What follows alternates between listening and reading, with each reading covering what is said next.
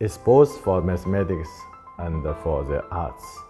The mathematics is a reflection of the world. There must be some connection between them. So when I was a graduate student in Zhejiang University, I began to write poems and later essays. You were a math major, right? Yes. So I did these two things separately for about 10 or more than 10 years. I do teach mathematics and do this research on mathematics, and also I am an amateur writer. But one day I just put them together.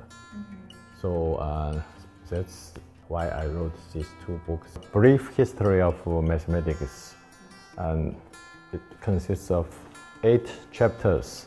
The first 4 is about the ancient mathematics, including the Oriental and the Western, Eastern and Western.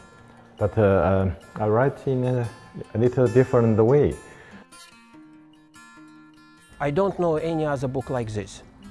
It should be extremely interesting to read for many people who just never entered mathematics departments in their life, but they still can follow and enjoy reading many of its parts. The tone is serious but conversational, and I think it presents a story of mathematics that is at once engaging and also maybe slightly more information, not just about Chinese mathematics, but also Indian mathematics, Arabic mathematics, mathematics around the world from a Chinese perspective. The similarity between math and the poetry, like they are both concise, 简练, but also wisdom, 简练和智慧诗歌特点. It's the same for the mathematics. Like why Isaac Newton is so famous? Because he found the gravity theory. They can describe the the rule or the law of the Earth using simple mathematical formula. For the popularizing of the science is, from my heart, is also a duty for me. Sure. Both in abroad, in China and abroad. So tell us how many, like up to this point, how many countries have you actually traveled to and I guess deliver speeches?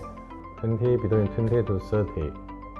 Yes, but also in China, I've been in every province.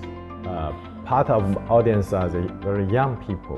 So if you speak something no one understands, then next time no one invite you. so I must make everything interesting. You want them to keep them entertained. But also you have mentioned something they can think. In some way, mathematics is a spirit, not only the science.